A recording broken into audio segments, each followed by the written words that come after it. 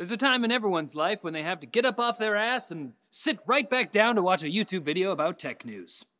That time is now.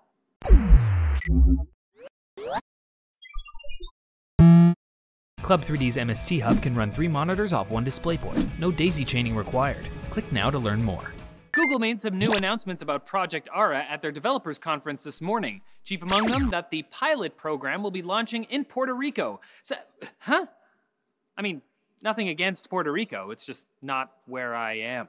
The latest prototype of the phone, called Spiral 2, was shown off with its 11 hot-swappable modules and ability to make 3G calls. The electro-permanent magnets holding the modules in place has also been moved into the endoskeleton, which gives developers more room in the modules themselves. I'm actually getting excited for this. We'll be building our PCs, we'll be building our phones, building our investment portfolios.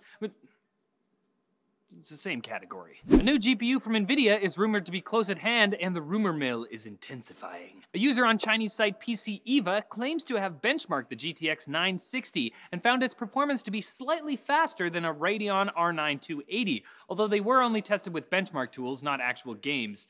AMD is not going to take NVIDIA's onslaught lying down, however. 2 AMD employees have updated their LinkedIn profiles to mention the 380X GPU, which will apparently include 2.5 as an almost 3D, high bandwidth memory, and a 300-watt TDP.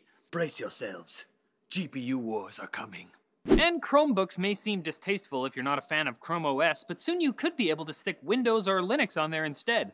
A Google engineer says that his team is adding a debugging feature that will allow any Chromebook to boot from a USB key, which means you could throw Windows on a flash drive and just use it. Although this news comes kind of late, as HP's Stream laptops have already given Chromebooks some serious competition. Does this make Chromebooks more attractive to you guys, though? Leave a comment. Kept you waiting, huh?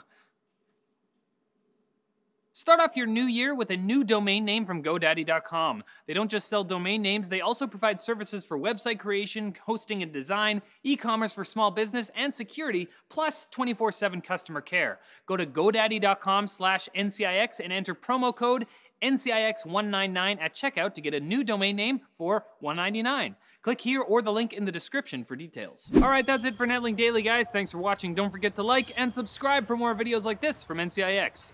Okay, you have permission to actually get off your ass now if you want to. I mean, it's a beautiful day outside.